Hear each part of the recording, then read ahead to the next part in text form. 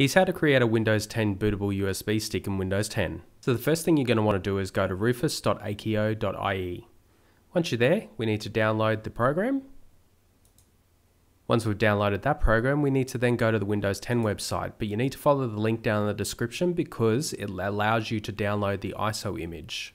Once you've gone to that link, you need to select your edition of Windows and hit confirm.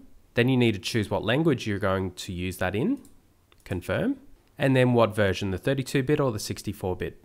This image is around 4 GB, so it will take a little while to download.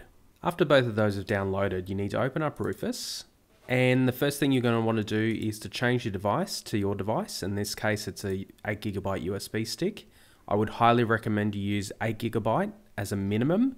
If you use 4 GB, it's cutting it too fine. Next, you need to choose your ISO image, so click here, select the image, open, and what you'll need to do is you may need to change it from master boot record to GPT, especially if you're using newer hardware.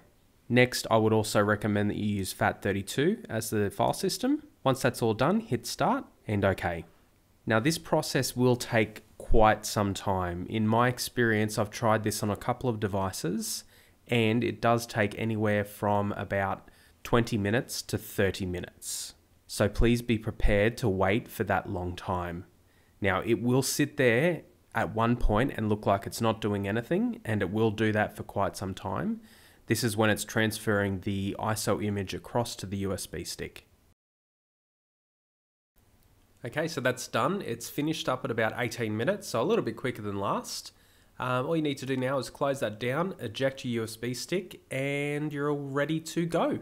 If you enjoyed this really short video, then make sure you subscribe to my channel, Imagine, Learn, Create.